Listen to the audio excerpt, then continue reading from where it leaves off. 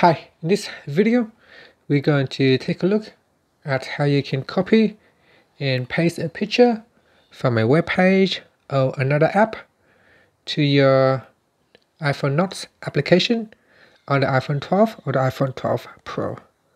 So first, let's go back to the home screen by swiping up at the bottom of the screen. Then open up the web browser. And here, open up a picture that you would like to copy. Once the picture is opened, touch and hold on the picture.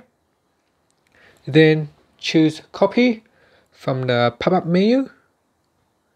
Next, swipe up to go back to your home screen. Then tap on the Notes application. And in here, open up the note that you would like to paste. So say I want to paste the picture into this note right here. So touch and hold.